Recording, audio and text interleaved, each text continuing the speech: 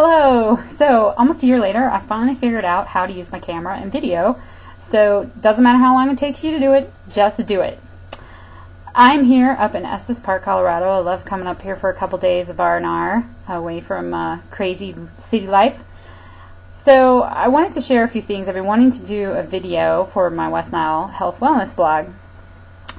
And I wanted to share a few things about my life with this illness the last 3 years. Firstly is, as a researcher, this illness is very difficult to study. There's so many different symptoms, so many different stories out there of how it affects people, and it just amazes me.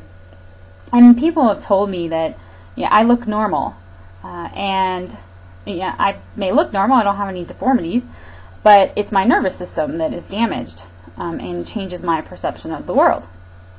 So that's the first thing. The second thing is that, as we go to medical doctors, the research is great, but, for those of us that live with this virus, we go to the medical doctors and we're looking for answers, and they give us drugs and steroids, which is just a Band-Aid for this illness.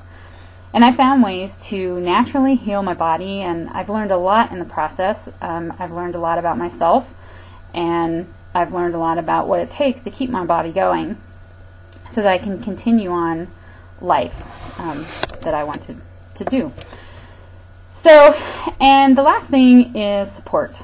This can be a very lonely illness, I think, and support is very important. I'm very lucky that I kept my job and that I had support of friends and family. I know people out there who've lost their jobs and lost their spouses because nobody believes what you're going through, because like I said before, there's no physical signs that people can see. It's all our perception.